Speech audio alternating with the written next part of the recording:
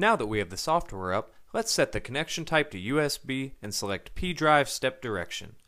The first set of tabs at the top cycle between various pages, including a 4-channel scope, monitoring information, and general configuration of the motor and encoder to set parameters such as electronic gear ratios or following arrow windows. This tab is where we fill out the index and move profiles. More on that later. The second set of tabs cycles between pages on the right-hand side of the screen. These include tabs for an index tester, point-to-point moves, jogging, homing, tuning, and your I/O setup. The last set of tabs is for saving configurations to the drive, software resets, and firmware updates. We can simplify this process by using the Setup Wizard.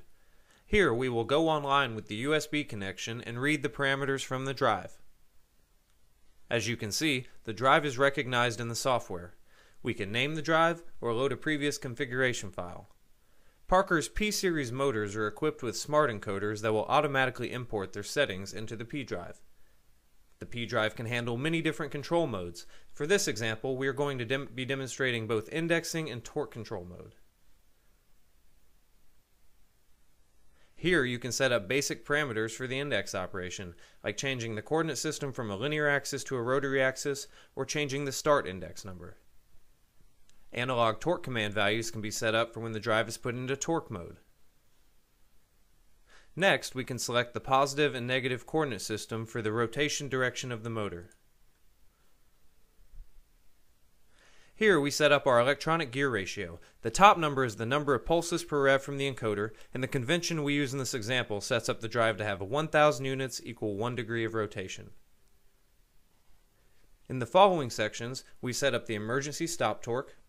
The dynamic brake control can be set up if the motor is equipped with a brake, and you can add internal or external torque limits. In our example, we set up the external torque limit to 3,000. Which equates to 300% of the motor torque. Here, we configure the drive's I/O for various things like servo on, start, stop, positive and negative over travel switches, index inputs, and more. Here we have it set to default.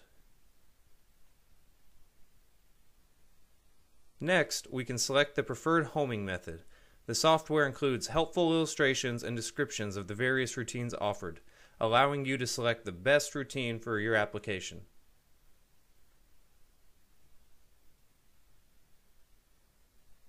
Lastly, we can either save the configuration file or write it to the drive. If we write it to the drive, a software reset or a power recycle is required to apply the changes. Now that we've gone through the setup wizard, we can go online with the drive. The bottom left verifies we are connected.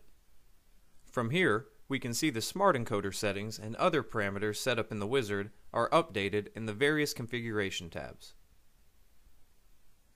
The Index Edit tab is where we will set up our move profiles. This includes setting the index type, whether it be absolute, relative, or a registration move, the distance for the motor to move, the velocity, the acceleration, the deceleration, and the action to be carried out after the index is completed. These include stop, wait for start, and next index. If we select next index, we will need to specify which index number to move to next. Down here is where you can access indexes 8 through 64. These are called up using BCD math, which is explained in more detail in the blog. In order to save these indexes to the drive, we must select Save Index to EEPROM. The indexer test on the right-hand side of the screen can help us test our move profiles. We can turn the servo on and use ISOL 0 through 5 to select our binary numbers 1 through 64. Leaving ISOL 0 on equates to index number 1, which is a relative move of 4 rotations clockwise. Because the action is wait for start, this index will run when ISOL 0 is on and start is activated. On the first power-up, the motor will move to the start index number, which in this case is index 0. If we just turn on ISOL 1, that equates to index 2, which is a relative move 4 rotations clockwise, then steps to index 3, which is a relative move 4 rotations counterclockwise.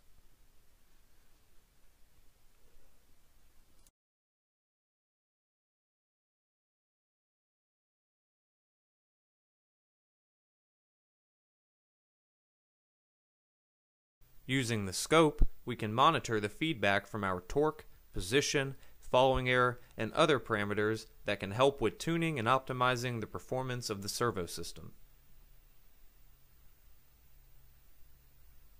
As we trigger our move profiles, the scope graphs the selected parameters.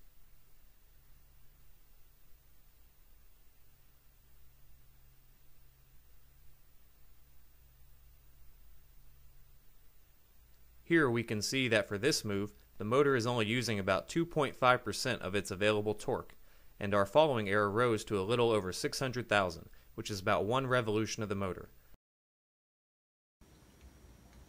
Here we have the P-drive indexer, a 24-volt power supply, the terminal block breakout module for the drive's I/O, and an analog signal generator to simulate torque mode, and a switchboard here to trigger the drive's I/O.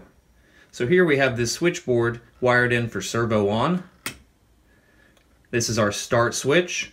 And then these 4 switches right here are for our BCD math to call up the different index profiles we set up. So if I turn on this switch, it'll trigger index 1. So when I hit start, it'll go to our start index, which is index 0. And every time I hit this switch, it'll perform our move of 4 rotations clockwise. Now if I turn this switch off and turn this one on, this corresponds to index 2, which is 4 rotations clockwise, and then stepping to index 3, which is 4 rotations counterclockwise.